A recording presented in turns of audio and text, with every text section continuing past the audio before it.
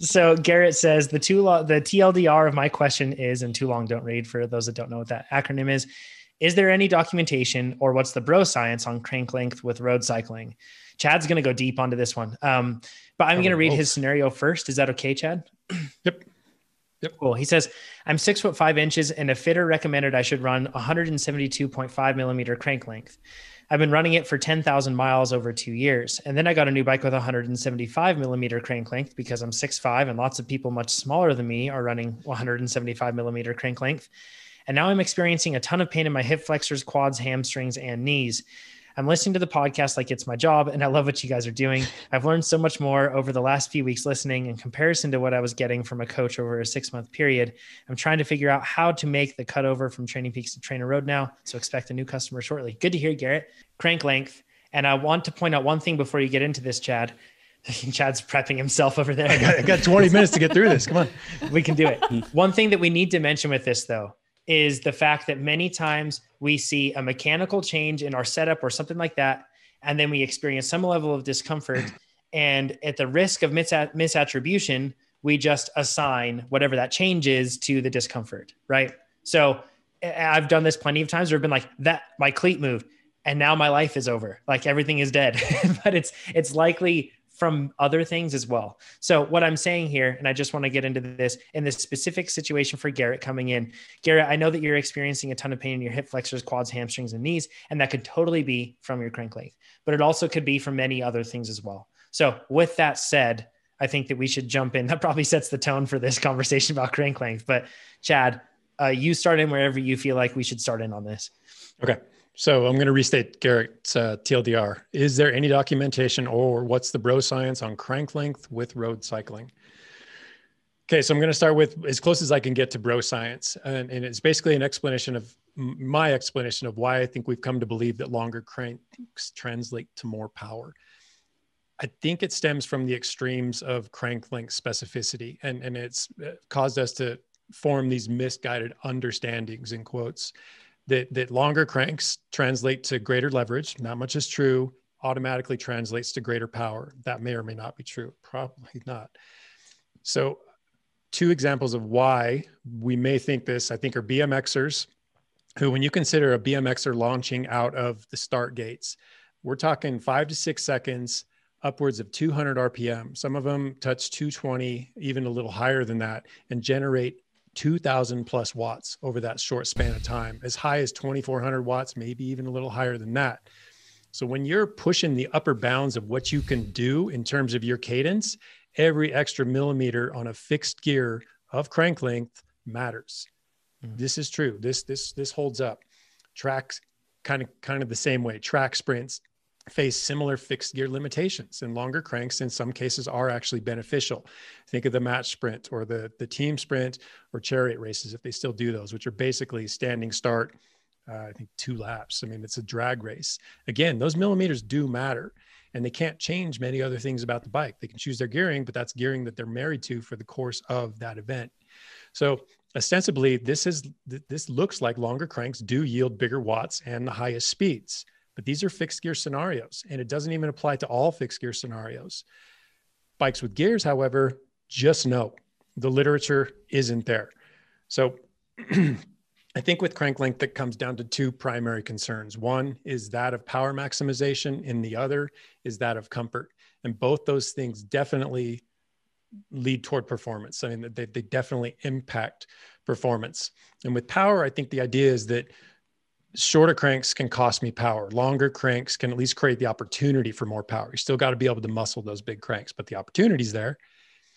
Not so much, at least not as far as the scientific literature goes. Let's look as far back as 1983. Inbar and colleagues used students, mind you, students, and they did 30-second seated efforts, and they used crank lengths in 25 millimeter increments, all the way from 125 up to 225. And they found no significant change in either peak power or maximal power over that maximal power over that 30 seconds between the 150s and the 200s. And they only saw a small decline of 2 to 5% when they went to the extremes, the 125s to the 225s. So when they went very short and very long, there was only a minor decrease. But again, those are extremes. 150 to 200 millimeters covers a lot of ground. Flash forward 2001, Martin and Sperdoso, they looked at a number of things, but one of them was optimal crank length to leg length ratio for maximal power production. In this case, they only went for 3 or 4 seconds, but they used trained subjects. And they looked at 120, 145, 170, 195, and 220. So a similar design in that respect. And for what it's worth, the 170 seemed to be the sweet spot. There it is again for most of the riders. Between the extremes, 120 to 220, and we're talking an 83% variance in crank length. That's enormous. There was about a 4% decline. So again, they had to go to the extremes, and even then the power decline was minimal. Also, those 170s that I mentioned accommodated the shortest and the longest legged riders to the point where the greatest sacrifice in power output they saw was less than 0.5%, less than 0.5%. And for shortest and long legged, to put that in context, we're talking the shortest was 76, longest was 92 centimeters, which translates in inches to 30 to 36. That's a pretty big difference, 30-inch inseam to 36. Mm-hmm. Then forward a little farther, Barrett and Martin. So Martin was in the previous study. This time he's the principal. 2011, 15 trained cyclists. They determined that crank length doesn't affect joint specific power, not at the hip, not at the knee, not at the ankle, once effects of pedaling rate and speed are accounted for. And this is important because we're talking about power here. Now let's take a look at efficiency. Morris and Laundrie in 1997, this is a study I see cited a lot. They used 6 competitive cyclists. They had them ride for an hour and 45 at 65% of VO2 max. So not a hard ride, but a longish ride, enough to inspire some fatigue. And they found that changing crank length between 5 and 10 millimeters increased the oxygen consumption up to 11%. So, the takeaway here is, oh my God, it tanks your efficiency. But they limited their riders to 90 RPM only. So they would change the crank lengths, but they wouldn't allow them to change the RPM to suit. 2 weeks ago, if you harken back, we covered cadence has a measurable impact on oxygen uptake or efficiency.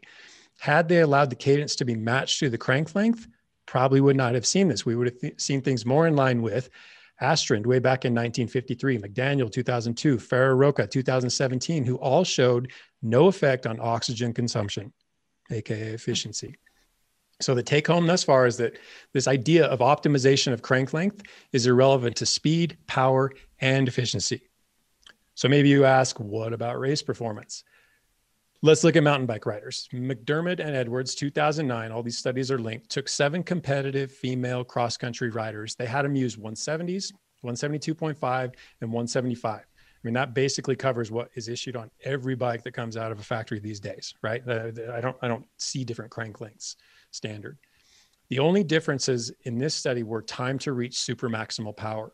So the 170s, and keep that number in mind because it's going to come back, over the 175s yielded 27.8% performance advantage. I think this is crazy relevant in that these quick response times are very important in certain situations, and mountain biking is one of them, where you have to deal with constant changes in terrain. If you're racing, you're responding and maybe even initiating attacks, which makes it super road applicable too, and track applicable. If we look at Bradley Wiggins and the whole of Team GB, Great Britain, in the team pursuit in, what was that, Rio, just 4 years ago, right? Or yeah, about 4 years ago, they did it on 165s. These are some lanky fellas. The women did it on 160s, and they reset the Olympic record and the world record each round until they took home gold and reset that record once more on 160s. That's an interesting point with that. Like, I feel like with mountain biking in particular, I've noticed this, but I notice it in a different way. When I'm riding and I'm split stanced, feet are parallel, and I'm descending. And this is probably something, and this is a good point with crank length, right, Chad? In the sense that if the crank length changes, your body also does adapt. It's not like your body is a fixed mechanism stuck upon a bicycle, in the sense that, like, your body moves around things. And that's where, like, the leverage thing is always tricky to me, because it's kind of like, well, the body is going to change the way it works, and it has that ability to be able to do it. It's plastic. But I've noticed that when I go to, because I like running 170s, when I go to 175s or anything else like that, I noticed that it really I feel like a fish out of water when I'm descending with one foot in front of the other. because of that increased distance, it's a small thing, but my legs are further spread apart, and it's very strange and awkward. So there's also that aspect of it too, which is a whole lot tougher to measure in a study, but the stance and position that you have when you're descending for mountain biking in particular it can absolutely have an effect. I didn't consider that. Yeah. I want to mention one thing about time trialing and shorter crank length is it can change your position a bunch. Okay. So if I can cut you off, I'm actually going to cover that all in depth just now. Got it. Okay, cool. I did see Amber. So I thought I should read. I see some purple and pink here. So I don't know if you guys want to, I know Nate, your comment, but okay, cool. So thus far we've covered speed, power, efficiency, and race performance, but what of aerodynamics? So shorter cranks accommodate aero positions better. Again, full stop. That's simply how it goes, because they accommodate greater hip angle. They allow you to open up the hips a little more. So if we talk about Bradley Wiggins again, I know we're talking about the extreme situation here, but in his world hour record pursuit or world hour record attempt, he initially started training with 177.5s. So he was of the whole old school long crank thought, transitioned down to 170s. In doing so, he dropped his front end 30 millimeters and accumulated 3.5% improvement in his aerodynamics. And a lot of this is attributed to Phil Burt. And there's a little YouTube clip that is linked. Phil worked for 12 years as the head physiotherapist at British Cycling. He worked for 5 years as the consulting physiotherapist for Sky or Ineos. He is a highly knowledgeable advocate for shorter cranks. And he points out several things, one of which is that a smaller radius creates a smaller hole in the air. There's an aero advantage, number one. Even a slight crank length reduction can drastically impact your thigh-torso relationship, to the point where every 2.5 millimeter drop is roughly 1.5 to 2 degrees backwards tip of your torso. Again, your hip range grows. And what happens when your hip range grows is a number of things. First, your diaphragm can drop, so your breathing capacity improves. Pretty important with an aerobic sport. You stop chewing your knees, or as Phil Burt puts it, or hitting your elbow pads or hitting your elbows themselves. He also points out that he has never, not one time, had a reason to go bigger. So if he changes anything, he goes smaller. So all of this affords us quite a lot of flexibility in crank length selection. So why don't we chase comfort? And in doing so, or as part and parcel, chase improved joint health. So Jim Martin, who's a PhD and researcher out of University of Utah, points out that if, riders between 5'8" and 5'10", sorry, I didn't translate that to centimeters, simply can't get horizontal with crank lengths of 170 to 175. And this is a pretty standard issue again. And being shorter actually compounds this, makes it even tougher. He also points out that if you're in the middle of the height bell curve, and in the United States, that's about 5'9" to 5'4", so 175 centimeters down to 163, that a 165 to 175 range will probably accommodate you. But that doesn't account for torso length and leg length peculiarities. What if you're particularly long-limbed, but your torso's short? What if you're just the opposite? You got a long torso, short limbs. On top of that, what if you have any asymmetries? These are far more easily balanced out if you go shorter. Longer typically compounds the issue. Saddle pain is one of these. Saddle pain due to reaching and rocking. Too long cranks, the saddle set where you want it to be. I mean, that rocking can create issues in a hurry. Struggles with quicker cadences. Sometimes you think I just can't spin quickly. Well, maybe your cranks are too long. And then Garrett, what about joint issues? So even a 5 millimeter reduction significantly decreases the necessary range of motion. And what goes along with that is the loading range. Where in that circumference are you actually driving downward? The translation is that it lessens the kinematic load. Translated further, it lessens the wear and tear.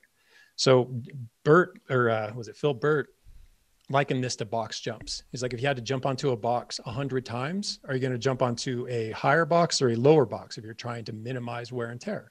Obviously, you're going to choose the lower one. And then one of these fellas had a power analogy where they're talking about power creation. He's like, if you were to load up a squat bar, how much you put a heavy bar, it's going to be a heck of a lot easier to move if you narrow your range rather than grow your range. So shorter range moves more weight. Shorter range is more powerful is the logic there. Yeah. Amber, you want to say something? Or is that I was just going to say, yeah, early in my career, I was advised to run 175s because I'm 5'10", I'm a larger rider. And the thinking at that point was, I'm capable of producing that torque, therefore I'm capable of taking advantage of that, and that would give some kind of an advantage. And then later in my career, I ended up with a knee injury, and it was through rehabbing that knee injury that I realized I had some more asymmetry in my leg length than I thought. I think it's over a centimeter. But I ended up going back down to 172.5s, and that made a huge difference in my comfort.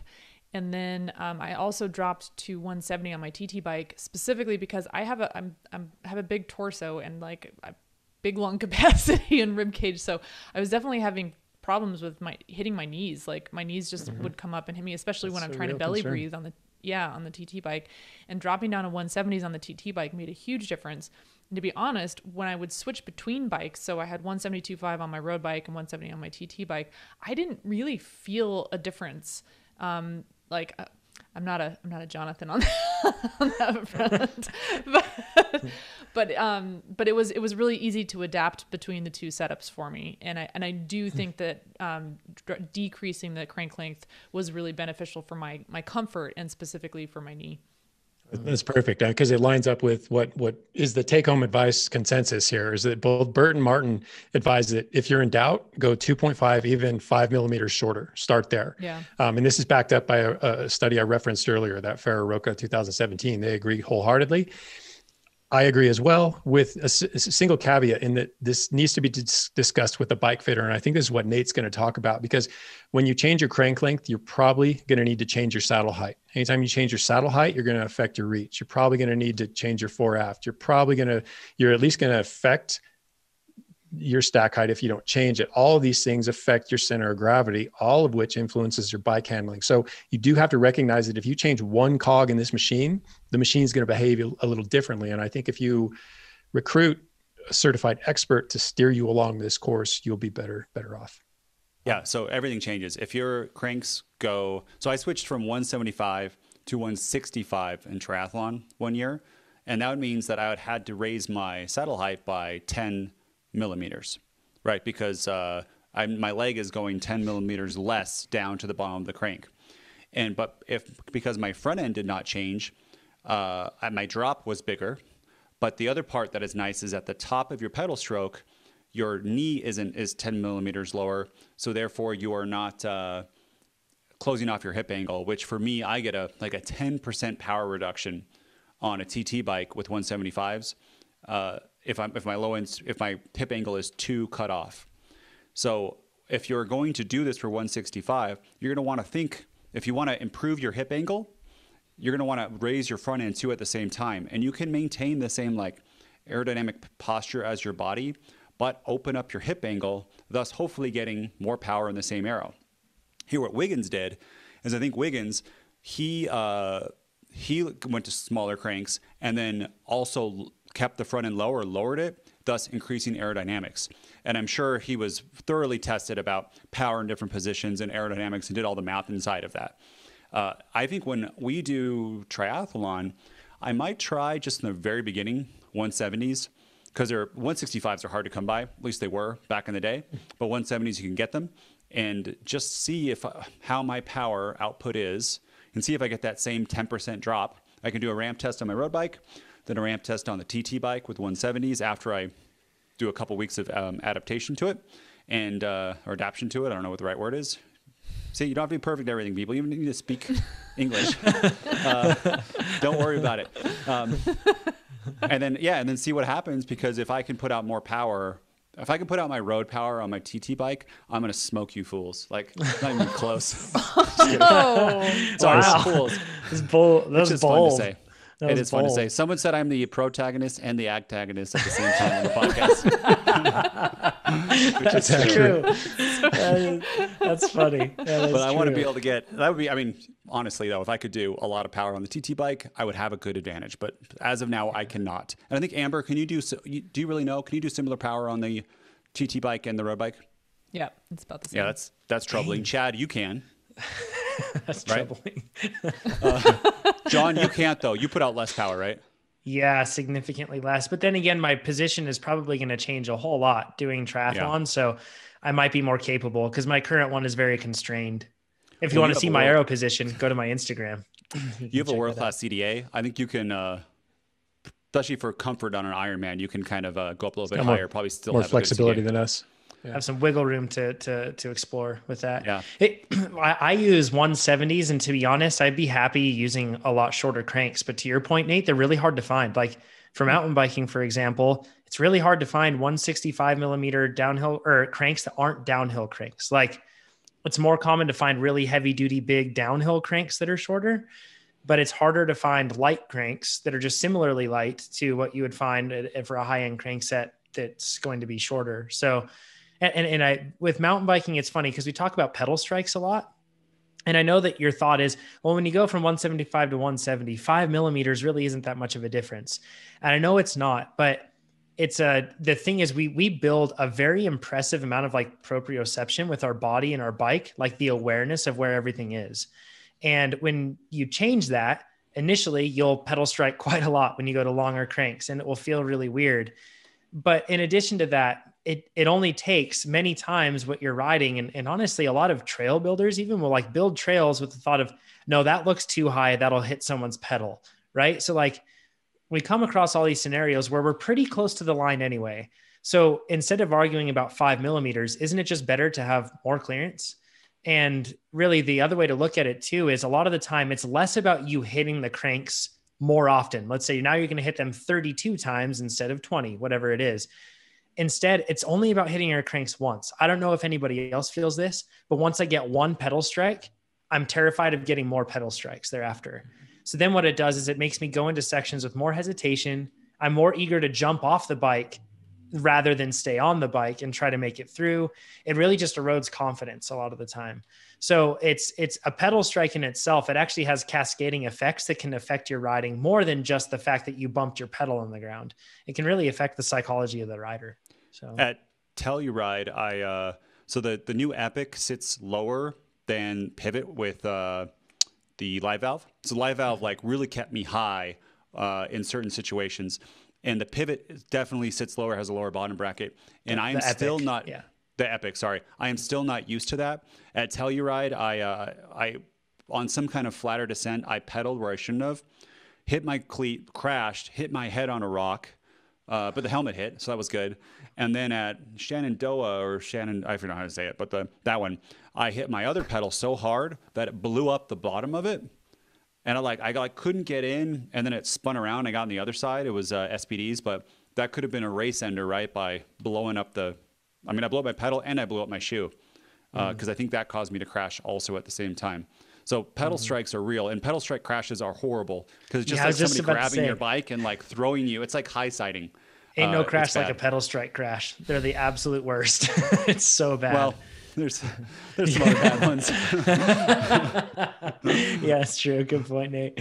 Even on road, right? Like it helps a lot to build that. Like it's amazing when you look at pictures of a really good crit racer or road racer, and you'll see them pedal through a turn. If you can ever do slow-mo or get like a high res picture of it, it's amazing. They've got like it'd be really tough to fit like a stack of you can't fit a stack of Post-it notes. We're talking a few Post-it notes underneath that in between their pedal and the ground. You really build that level of precision, and one pedal stroke in or out of a corner, Amber, can mean like everything, right? It totally changes things. So. Oh, big time. Yeah. And even sometimes pedal striking without having it disrupt anything, it disrupts your focus so much it can really throw you off for a while. Yeah, like when there's a rider that pedal strikes in a group and you're in a group ride or a race or anything else like that, the worst noise. It's like a cascade through the rest of the group. Everyone's like, whoa. What is it? Sassoon? How do you say that? Sassoon. I did the Sassoon crit, and I watched other people. Almost every single race, somebody crashed because it's a very like curved convex road, and I was actually going in a breakaway. I was attacking, and I hit my pedals so hard, this bang happens. My rear wheel skips. Oh, so it was the opposite for me. I got an adrenaline shot, and everyone behind me goes, "Whoa, let that guy." It was like a dropping a banana in Mario Kart. Yeah, let that guy go. Like, we don't really. Let's give him a little bit of space. Hopefully he tires out, because we don't need to be on that. But every time after that, I did not pedal on that corner ever again. But that's a small pro tip, is if you can watch a race ahead of time and see where people crash. Like if this is probably the most crashes I've seen in a race. If everybody crashes in the same section, there's a reason for that, and try to figure out what that reason is. That I don't think people do that enough. They just, they don't watch the previous races. Even where attacks happen, that can help you too. Yeah. You can see where attacks happen. You can watch people taking different lines through the corner and see which line is the fastest. It's really, really helpful. Yeah. How the finish is, like if every race before you is always a bunch sprint, it's probably going to be a bunch sprint, unless you're a totally different fitness level in your category. But if they're all breakaways or something, it's probably a breakaway course. Yeah, absolutely. And it's even helpful. Sorry, I know that this is a bit off track, but from the crank length thing, but I think that we've done that one, sealed that one up. But even watching the races, if it's a criterium and you're there, watching the races beforehand with grains of salt handy, knowing that they're different fitness levels and everything else. But for example, a course where it's usually like, it's always a sprint, something like that. But if it's a super windy day, it might change things, right? Or maybe there's a thing where they change the pavement in a spot. Who knows? Amber's used to that with all the European races, changing things unexpectedly at the last moment, I'm sure. But yeah, the wind is an important one. You can watch how the peloton is adjusting and how people are moving across the road. And that can give you some really good clues for wind direction. Or even you can see the wind direction if you look at a flag, but you might not know where and how people are feeling it on the course. But if you watch how people move on the course, it makes it very, very clear. It's like building and stuff, right? On these city crits of a certain spot, like the wind suddenly comes through and then everyone echelons out, and that's cool. Yeah. If you're on the right side, it's nice, or the correct side. Yeah. If you like this video, make sure you give us a thumbs up. If you didn't like this video, you can give it a thumbs down, but let us know what you would have done differently in the comments below. If you want to see more of these videos, make sure you subscribe to our YouTube channel. And if you want to become a faster cyclist, check out TrainerRoad.com. Do it. If you think I have better hair than Jonathan, give it a thumbs up. If not, leave a comment. My hair is better than his.